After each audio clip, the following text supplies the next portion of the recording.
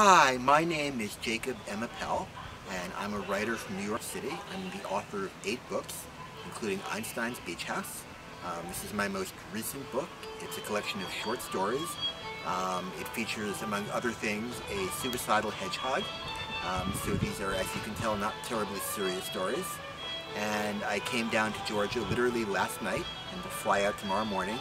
But I had been told that the Dahlonega Literary Festival was among the best around, and everything I've seen here has confirmed that. People are very friendly, far friendlier, I might add, than in New York, and I think I'm much less likely to be shot or stabbed during the course of my 24 hours here, so that in itself is solace. And yeah, I'm just very grateful for being here, and hopefully you will all invite me back next year.